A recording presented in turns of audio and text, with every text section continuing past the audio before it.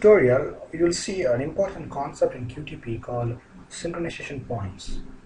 So what is sync point? So when you run a test, sometimes during peak hours, your application may not respond quickly with the same speed. For example, a progress bar or a status message or a button to become enabled or for a window or a pop-up message. So there are many instances you will face some timing issues. So QTP has provided a easy way to handle this anticipated timing problems by synchronization point to ensure that QTP waits until your application is ready before performing any action. So you are going to instruct QTP to wait for the button to get enabled to check whether this window is popped up or not. So you are going to instruct QTP do this until you come up with this particular object in the screen. So this is very easy to add a sync point to a test step. So we'll see how to do that. So here again I'm going to record a simple insert order where you could see while inserting order the progress bar will reach 200%, right? So we'll see how to handle this anticipated timing problems in QTP.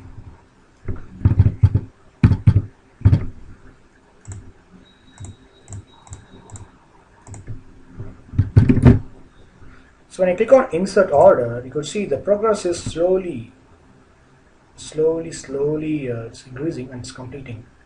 So before inserting order, you could see the update order button and delete order button is disabled, and also there is no order number until the insert is done successfully. So what I have to do is you need to insert sync point so that you are validating the update order button is enabled or not. So until update order button is enabled, don't do anything.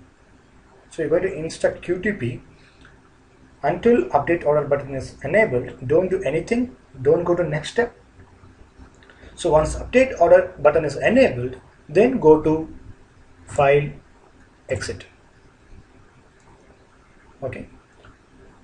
So I'm just again recording quickly because I didn't add checked sync point here. So recording.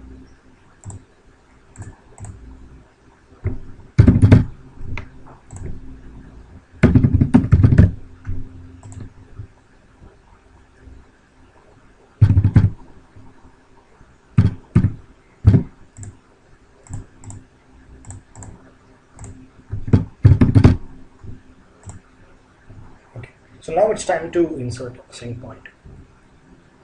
So to insert sync point, go to insert menu, synchronization point, click on this, and click on update order. So now just select the particular object, click on OK. So now it will display the properties of the particular object. So you want to instruct QTP until update order button is enabled, right? Enabled means true, the value is 1 or true. So 1 for true, 0 for false, and timeout seconds is 10,000 milliseconds, maximum time. So 10,000 milliseconds for this particular object. Okay, click on OK and then file, exit. Now click on stop and now execute your script. You could see there will be a wait. You could see in the line number 11 there will be a wait till the update order button is enabled. See, the yellow highlighted is on 11th line. So this is done only to go to the next step. So you see the results.